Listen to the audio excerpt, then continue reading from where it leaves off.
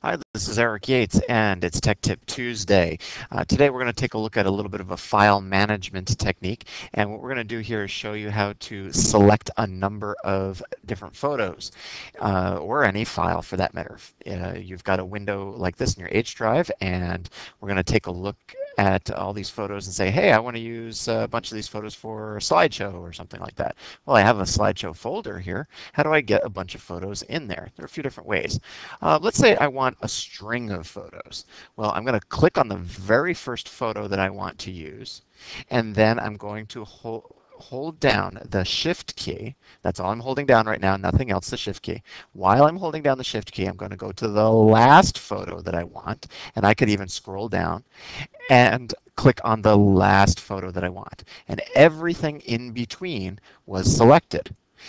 If I want to put all of those selected photos into the slideshow photos folder, I simply drag. Now I let go of the Shift key.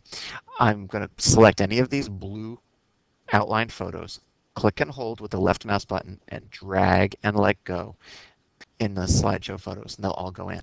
Another way I could do it is to right click on any of the blue outlined photos, select copy, and then paste by right-clicking on slideshow photos and selecting paste to put them into that folder. Now, what if I don't want all of those photos? What if I only want a few? Well, I can use the Control key. So let's see, maybe I want this biplane photo, so I'll click one time on that with just the left mouse button.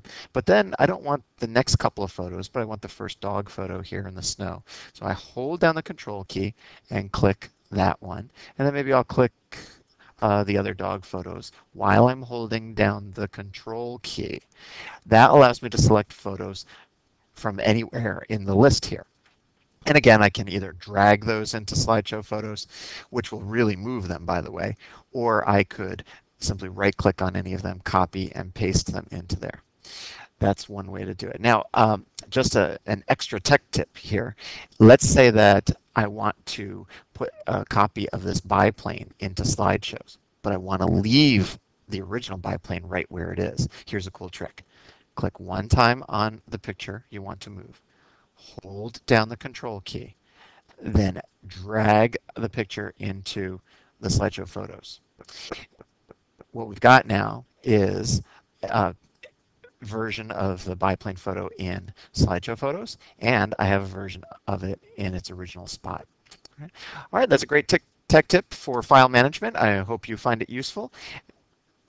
If you have any questions, give me a shout out on 1818 for the extension on the phone system, or yates@chatham-nj.org.